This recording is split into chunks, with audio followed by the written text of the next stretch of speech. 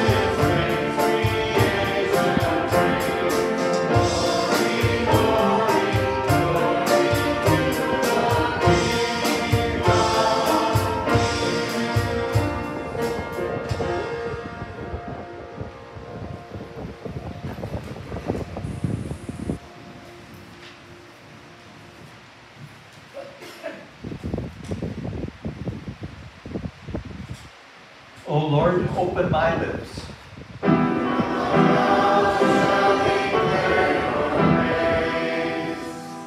Hasten to save me, O God.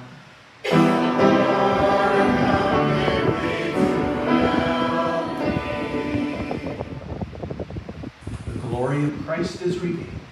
Let us worship him.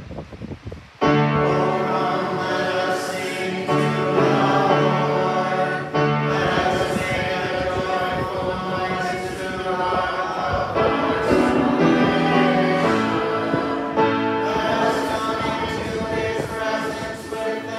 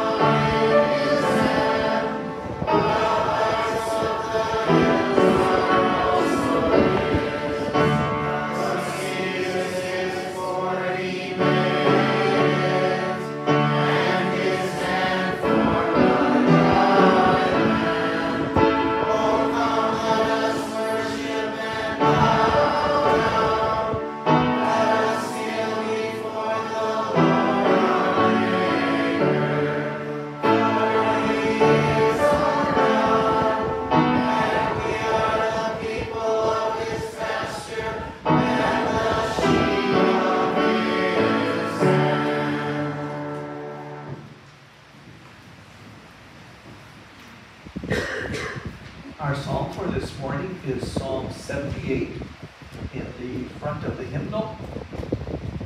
Kind of just see what page that is on. 95, thank you. Psalm 78, page 95.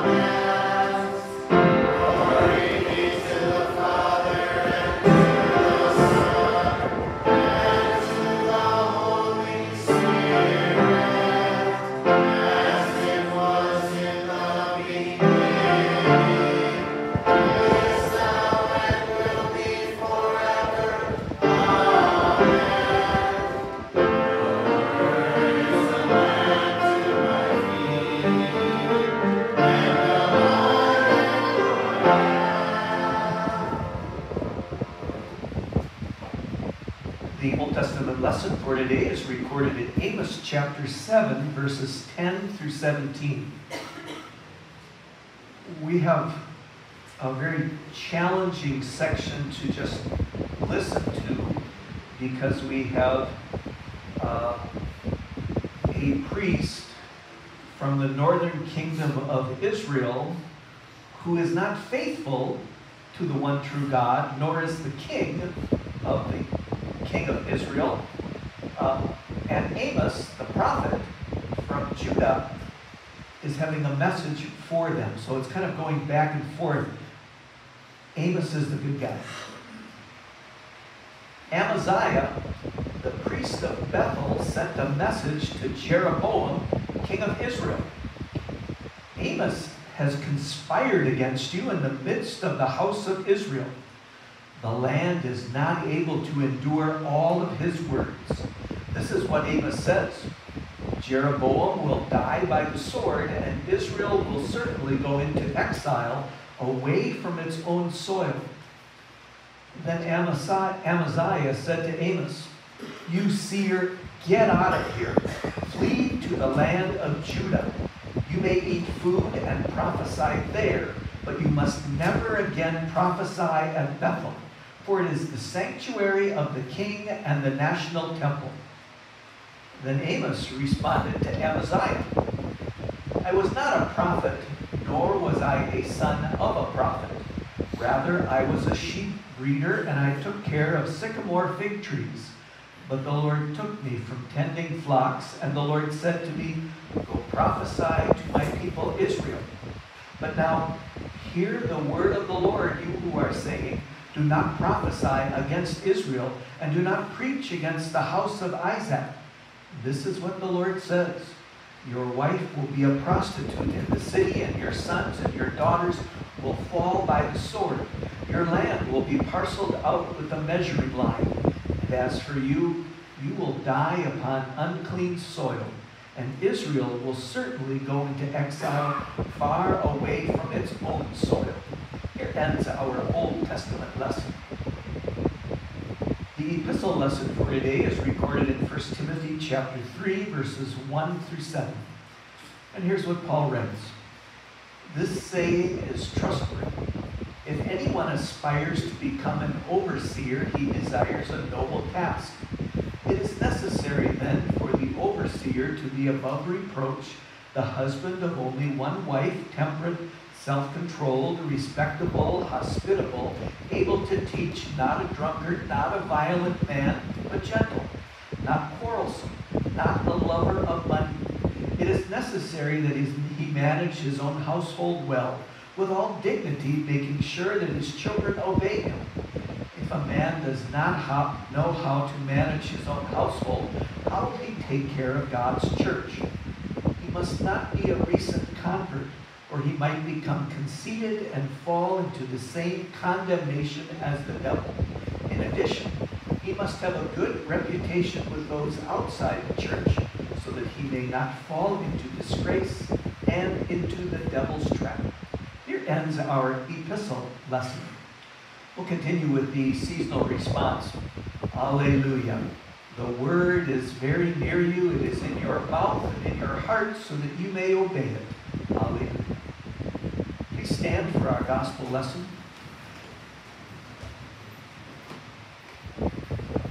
The Holy Gospel is recorded in Mark chapter 6, verses 7 through 13. Jesus called the 12 and began to send them out 2 by 2. He gave them authority over the unclean spirits. He instructed them to take nothing for their journey except a staff, no bread, no bag, no money in their money belts. They were to put on sandals, but not to wear 2 coats. He said to them, whenever you enter a house, stay there until you leave that area. Any place that will not receive you or listen to you as you leave there, shake off the dust that is under your feet as a testimony against them. They went out and preached that people should repent. They also drove out many demons. They anointed many sick people with oil and healed them. Here ends our gospel lesson. Congregation may be seated for our next hymn. We'll join now in singing hymn number 524, O Fount of God, a fount of good for all your love. 524.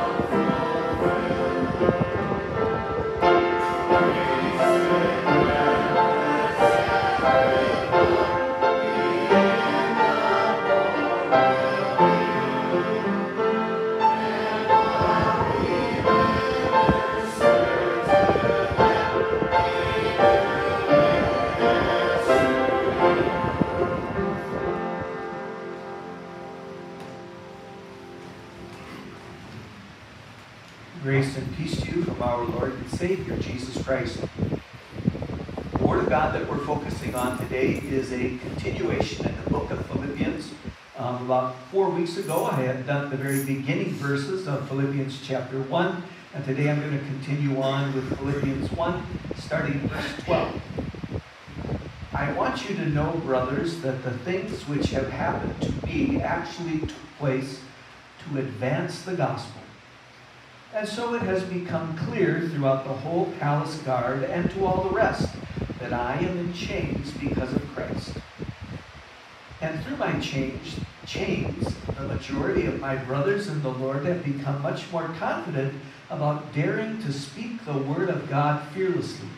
Some preach Christ out of envy and rivalry, and others out of goodwill. The latter do so out of love, knowing that I am placed here for the defense of the gospel.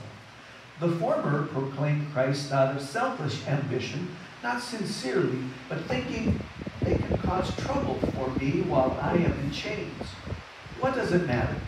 Only this, that in every way, whether for outward appearance or for truth, Christ is being proclaimed, and in this I rejoice. Yes, and I will continue to rejoice because I know that this will turn out for my deliverance through your prayer and the support of the Spirit of Jesus Christ. This matches my earnest expectation, and I hope that I will in no way be put to shame, but with all boldness, as always, even so now, Christ will be magnified in my body, whether by life or by death. Yes, for me to live is Christ, and to die is gain. But if I am going to go on living in the flesh, that will be fruitful labor for me. Yet which should I prefer? I do not know. I am pulled in two directions because I have the desire to depart and be with Christ, which is better by far. But it is more necessary for your sake that I remain in the flesh. Since I am convinced of this, I know that I will remain and will continue with all of you for your progress and joy in the faith. And so by my coming to you again, my goal is to give you even more reasons to boast in Christ Jesus. These are God's words.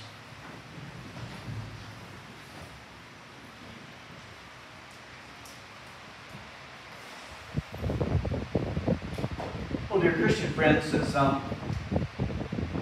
we just began going through this book of Philippians, I'm going to be doing different sections throughout the rest of 2022, about once every 3 Sundays.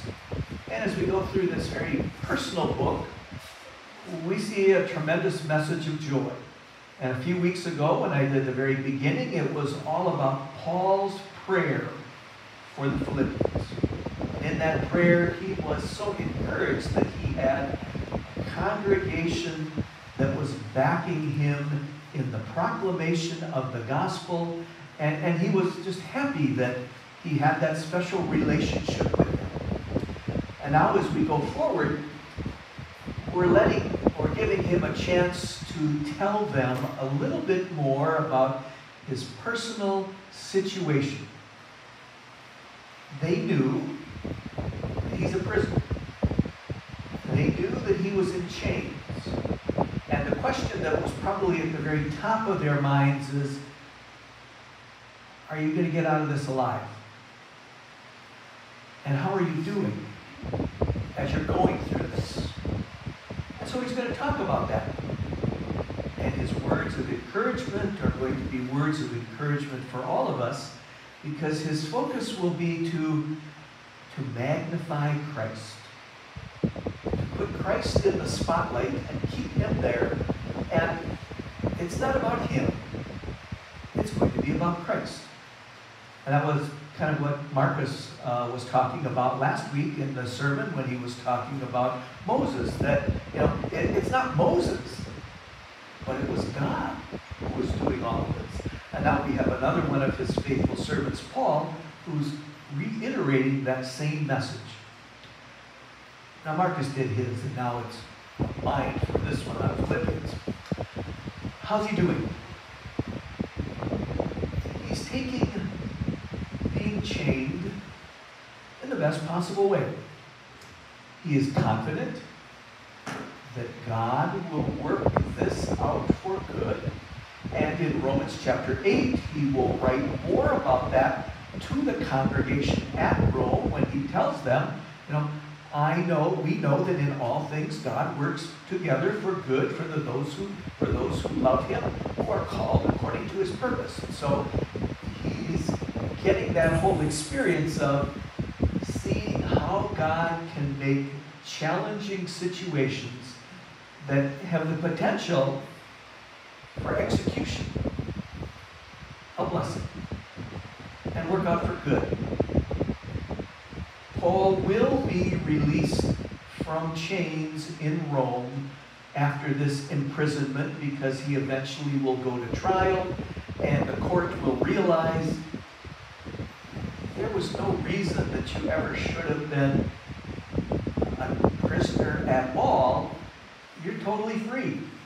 It's a religious situation. We're not going to get involved in that.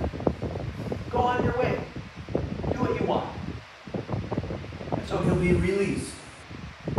But he doesn't know that yet. And it's already been over 2 years since he's been a prisoner. And now in Rome, he's not just a prisoner. He's in the barracks of all of the guards.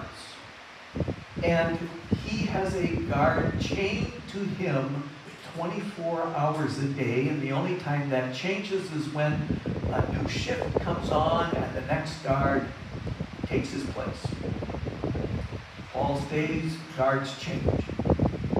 And yet Paul remains very positive, very optimistic of realizing that this, the Lord, is turning into a blessing. And he starts out with the people that are immediately around him, the Roman guards. The guards have gotten to know him. They talk, they visit. Paul shares about Jesus. Paul shares why he is being held as a prisoner, and all of it goes back to his relationship with Jesus Christ. And they begin to see very clearly that this is not a hardened criminal that's going to be a danger to society. This is a God-fearing, Christ-fearing believer of the one true God whose only goal and ambition is to share the good news of salvation. And he shares it with them. And people come to learn about Jesus. They come to believe in Jesus. There will be different occasions in the end of the book of Romans where people mention some of these different individuals by name. And we know that people did convert. So that's his first group. The ones that he's closest to, chained to. He's talking to them.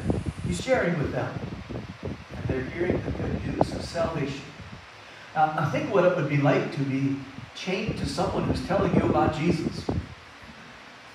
It might be scary because we're not used to being so closely connected to Jesus full time. We know he lives within us with the Holy Spirit. We know that he's always with us because he is Almighty God and he is present everywhere. And yet sometimes we don't always think about how close God is to each and every one of us to be involved in all of our conversations and in all of our actions. And that can be a little bit of a scary thing to remember. And yet that is the God who came to relieve us from those fears, a God who already knows all of our sins and who still loves us and has still forgiven us and has still promised to be always with us. Well, these guards are having a special opportunity. The city of Rome, through these guards, through other Christians in Rome, are also hearing about this unique prisoner. There had been Christians in Rome already, Many of them had fled because of persecution in Jerusalem and had gone to different areas throughout the region there.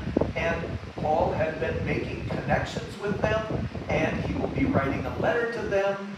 And these Christians who were facing some persecution for being a non-Roman God-believing individual were now strengthened to realize Paul's chained to Roman guards, and he's not scared to talk about his faith, and he's not scared that death could be at the very end of that imprisonment. And they were encouraged, they were emboldened, they had the joy and the love of their Savior have an opportunity to grow in their hearts. And they continue to share the good news of salvation. Later on, there will be terrible persecutions in Rome, and Christians will die. And that's something that's been recorded in Roman history and that people are very familiar with, that they will be thrown in to be eaten by lions. They will be killed in all kinds of terrible, torturous ways. And yet, the Lord worked through all of those things that are coming in the future to really strengthen the Christian church in the worst of situations. Through the blood of the martyrs, the church grew, and it continued to grow. They were driven down into the catacombs of Rome. Hasn't taken place yet, but they will be driven down into the catacombs to be able to freely, secretly worship.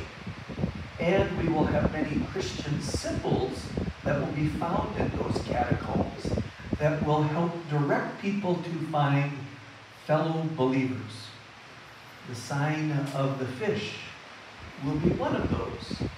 And in the sign of the fish, the very name for the Greek word for fish itself, when it is used as an acronym, it's Jesus Christ, God's Son, Savior. So the name of the fish had a totally Christian important message. And the crosses, the signs of the cross, those were made down there, and other Christian symbols that archaeologists still find even today as they continue their searches and their digging. They see that Christianity was alive and growing and eventually taking over, because Emperor Constantine would convert and he would become a Christian. All of a sudden, Christianity, in the hundreds of years that will follow this, would become the favored religion.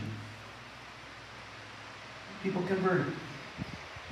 The early Christian church grows in Rome after all this persecution. So Paul is having an important part in this small beginning. And so as he writes back to the people, he's encouraging them that it's working with the Roman guards, it's working with the Roman believers who are transplanted and coming to Rome. It is continuing to work, and now as he writes back to that congregation in Philippi, he wants to make sure that they are also strengthened, because Philippi is a Roman city, and they face many of the same challenges that the people in Rome living in, because they have so many transplant people from Rome who are living in this city. And they need to be encouraged for their persecution, for their challenges, for just the difficulties of life and the opportunities to serve their Savior Jesus. So Paul sees this as a beautiful opportunity to magnify Christ. Let's not talk about me and my problems. Let's talk about Jesus and see what he's doing through all of these problems. And I'm confident, Paul is confident, that God's going to work this out. He talks about his deliverance. He talks about his hopes, his prayers, his thoughts of eventually being able to come back to visit the congregation at Philippi and And as he does that, he also has some very special words that are important for Christians of all times. For me to live is Christ, to die is gain. But if I am going to go on living in the flesh, that will mean faithful labor for me. Yet which should I prefer? I don't know. I'm pulled in two directions because I have the desire to depart and be with Christ, which is better by far, but it's more necessary for your sake that I remain in the flesh. And since I'm convinced of this, I know I will remain and will continue with all of you for your progress and joy in the faith. What a beautiful way that he has of putting down into words the thoughts of every Christian. We love being here in this world, but we look forward to being out of this sinful world with all of its disease, with all of its problems, with death all around us, and to be reunited with saints and believers, loved ones who have already gone ahead of us, who are in heaven already and are waiting for that day of the resurrection of all flesh, the reuniting of the body and the soul, and the reuniting of God's family that will be spending eternity in heaven. And that's what we think about. We don't think about it as much as we should when we're younger, but as we grow older, that becomes more and more of a thought that where would I rather be? Heaven or here on earth? We love the Pickwick Valley, but heaven's going to be better. And when God calls us there, that will be a joyful time for us to be in God's kingdom. So he's looking at this in a very logical way, a way that makes a lot of sense. If I get to go to be in heaven, perfect. My work here will be done. But if I get to stay, I get to still work for Jesus. When I get to heaven, there aren't going to be any people to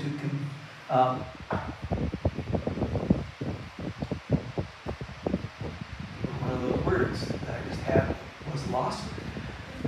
There aren't going to be people to become believers because everyone who is there already is a believer.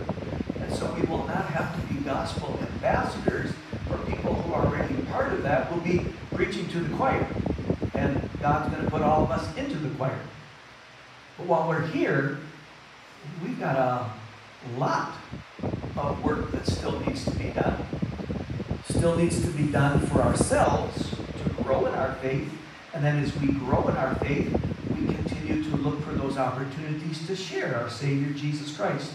And that's what Paul writes about here at the very end, just to remind, I will remain and continue with all of you for your progress and joy in the faith. And the goal, give us even more reason to boast in Christ Jesus. That's our purpose for us who are still here, to keep on living our lives as Christians, keep on being the light of the world and letting that gospel light shine, keep on looking for those opportunities to share Jesus Christ in every possible way, keep on through our offerings and through our prayers, supporting the work of our missionaries, both in the area and abroad, so that many more pastors and missionaries and teachers can be available to help continue to carry out that work. Our synod wants to start, those 100 missions in 10 years, and year number 1 is already done. And I think they've started 8 so far in year 2022, and keep on working as they go forward and remembering our missionaries in those far-off countries that we do support. Brazil, the Apache mission. We think of many other missions that we support through our mission offerings that go to our synod, and that work is such that continues to be carried out for training as well as ministry. And we ask that the Lord would constantly keep our hearts happy and joyful for the sake of being here and working for Jesus. Amen. Please stand. The peace of God that passes all understanding, keep your hearts and minds through faith in Christ Jesus. Amen. You may be seated for our next hymn. It is going to be hymn number 394.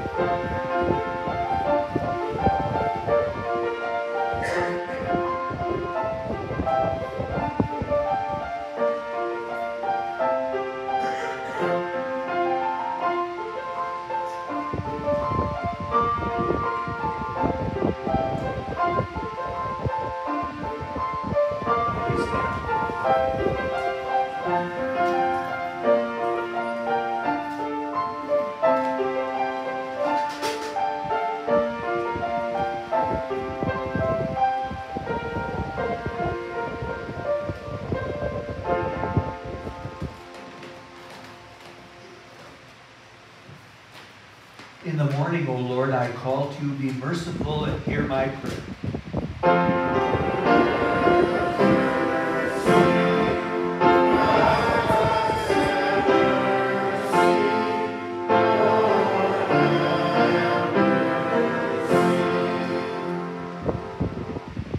We join in the Lord's Prayer. Our Father, who art in heaven, hallowed be thy name. Thy kingdom come. Thy will be done on earth as it is in heaven. Give us this day our daily bread, and forgive us our trespasses, as we forgive those who trespass against us. And lead us not into temptation, but deliver us from evil. For thine is the kingdom, and the power, and the glory, forever and ever. Amen. O Lord, our heavenly Father, almighty and everlasting God, you have brought us safely to this new day. Defend us with your mighty power and grant that this day we neither fall into sin nor run into any kind of danger. And in all we do, direct us to what is right in your sight, through Jesus Christ, your Son, our Lord. Amen.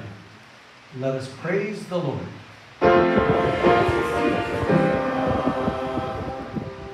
The grace of our Lord Jesus Christ and the love of God and the fellowship of the Holy Spirit be with you all.